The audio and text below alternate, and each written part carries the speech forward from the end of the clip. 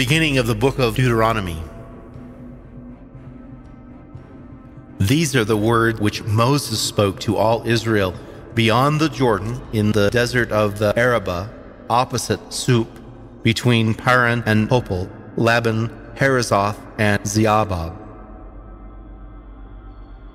The Lord our God said to us at Horeb, "You have stayed long enough in this mountain. Leave here and go to the hill country of the Amorites and to all the surrounding regions, the land of the Canaanites in the Arabah, the mountains, the foothills, the Negeb and the seacoast, to Lebanon and as far as the great river, the Euphrates. I have given that land over to you. Go now and occupy the land I swore to your fathers Abraham, Isaac, and Jacob. I would give to them and their descendants." At that time I said to you, "Alone I am unable to carry you. The Lord your God has so multiplied you that you are now as numerous as the stars in the sky.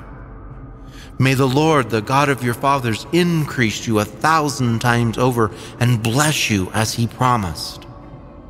But how can I alone bear the crushing burden that you are, along with your bickering?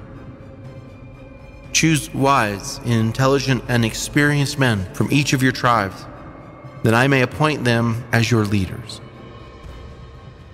You answered me, "We agree to do as you have proposed."